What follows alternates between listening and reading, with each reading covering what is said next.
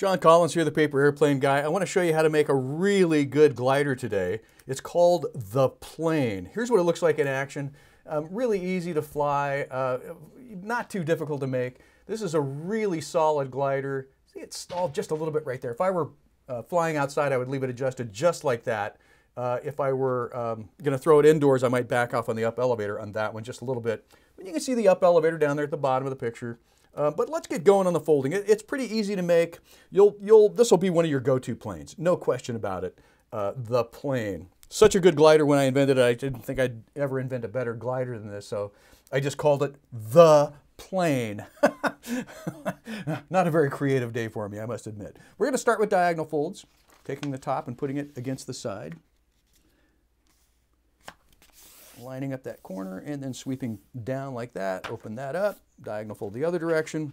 You know, if you've done any folding, you know what a diagonal fold is. No big mystery here.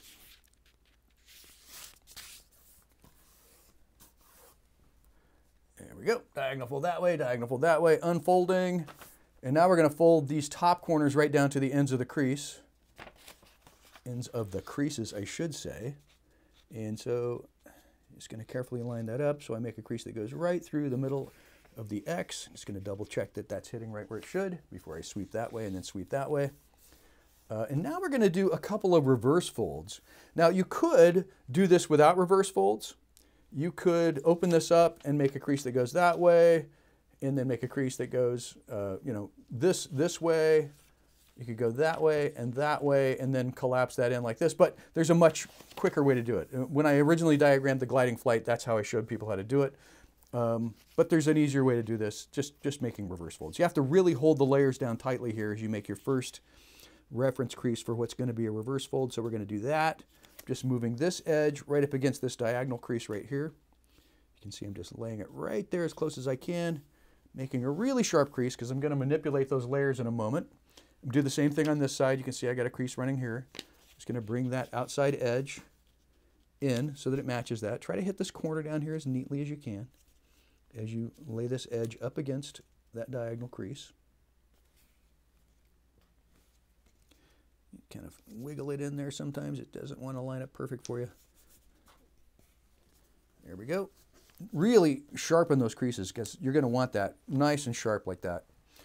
Now what we're going to do is open up these two flaps and we're going to tuck them in. This part is the part that gets reversed. So as you lift this up to do the reverse fold, what you're going to do is follow the crease on the bottom here, that direction that's going to go. And the crease, this crease is going to end up the other direction. So this is a valley fold right now. It's going to end up being a mountain fold. So you could turn it into a mountain fold before you do it. Some people find that easier. So let's just turn that into a mountain fold.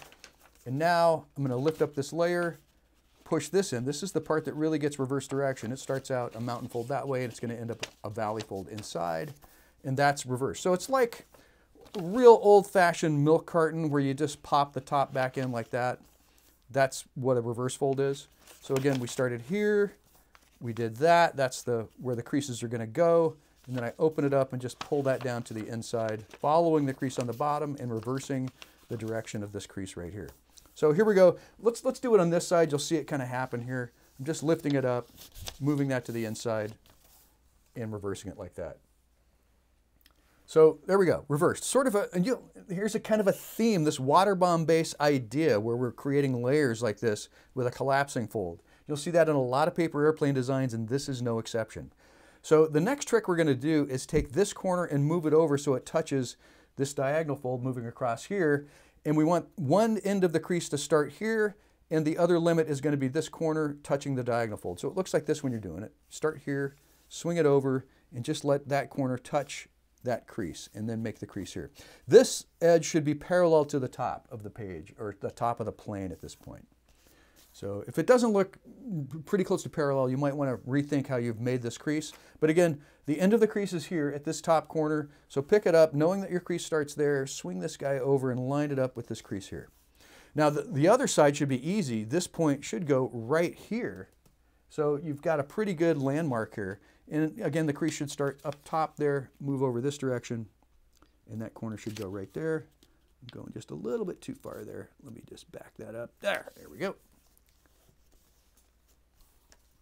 And you want to keep track of these layers, so you don't want these layers to bubble too much. So if it looks like they're bowing up too much, make sure that that's going to lay nice and flat underneath these layers here. That's going to be, you know, the wing, so you want to make sure those layers are nice and tight.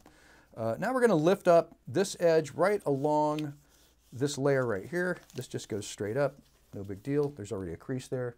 I'm going to flip it over to do the next step here, which is to fold this little trapezoid guy sticking up and just folding it down like that.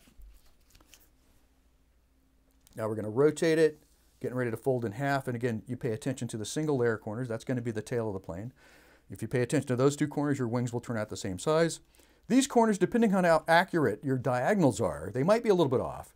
Your front corners and your rear corners should line up. So here we go. Moving the bottom half up, getting the two rear corners right where I want them to make those wings the same size, working on the front, and then double checking the rear corner again. And then you might have a little trouble right here. This is pressing not too bad for me, so that's looking good. And I'm just going to ease my way into a center crease here. Start it at the back, sweeping that way, starting at the front, going that way. There we go, center crease done. And now what we're going to do, if you leave it like this, it'll fly a little bit, but it really will be a little bit, it'll feel like it's tail heavy. It'll feel like it'll stall. That's because the center of lift is too far forward. So in order to shove the center of lift back a little bit, we're going to take this corner and tuck it into this pocket right here. So let's start by making a preliminary crease to do that. So you just want to start at the front of the pocket here, and this edge is going to end up hitting the corner right here. So you move that over, so it's just like that. That's your preliminary move, and then you just put it in the pocket, just like that. And let's flip it over, and of course, you know, we're going to do the same thing to this side. No big mystery. Whatever you do to one side, you do to the other. So we're going to start lined up with that pocket on the front and move it over so it just hits that corner right there, just inside of that corner. Give yourself enough room that you can put it in there. Make a nice sharp crease, and then lift that up and just stuff that corner right in there. And you've got this nice radius shape to the wing. It's a really unique looking plane because of that. It almost looks like a curve on the front of the plane. It's not, but it does kind of look that way. I just like having the front of the plane pointing left, so I'm going to do that. Get the really short side in front and the long single layer edges back here. And the wing fold is going to start halfway up the short edge and rake up, you know, about an inch. So if you look at a thumb width, a little bit more than a thumb width at the tail, and start right in the center of that short edge there. And I'm just going to rake it up a little bit toward the tail. There's my thumb. And I'm just going to give it just a skosh more than that. And you want the tail to be a bit taller than the nose. That'll just give it a little more stability, make your wing size come out just about right. So there's one wing done. You can see it's just a bit taller than my thumb. My thumb's about 22 millimeters. So if you're going to measure that, that would be like 25, 27 millimeters, something like that at the front. And start right in the middle of this little fold in front. Okay, so there's one wing done. Flipping it over. Main thing is that the wings match, right? So it's basic paper airplane making 101. Make the wings match. Whatever you do to one side of the plane, do to the other. So I'm lining that up best I can. Start in the middle and sweep back. Start in the middle and sweep forward. And there we go. That's it for the folding of the plane. Now it's about the adjusting. I'm going to make sure that these diagonals on both sides are nice and flat. I'm going to pop the wings up a little bit. I like to smooth this out with my thumbnail a little bit so that this just lays nice and flat there.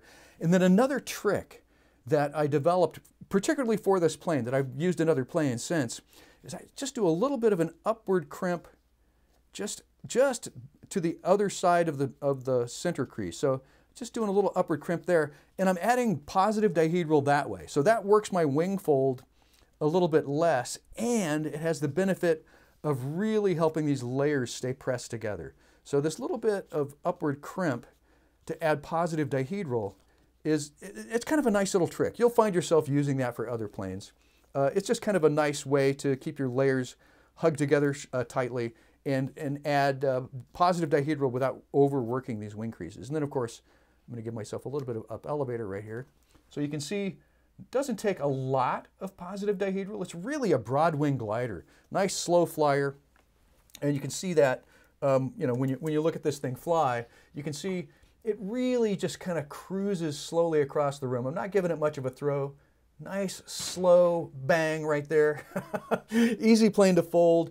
fun plane to fly, a little more up elevated for outside. Hey, by the way, if you like what you're seeing here, check out the book. It's available on thepaperAirplaneGuide.com. And right now you can use promo code FLASH, capital F-L-A-S-H, FLASH, F-L-A-S-H. I wish I could spell flash right off the top of my head. Anyway, that's the folding for the plane. If you like what you're seeing here, check out the book. You'll like that even more. Catch you soon.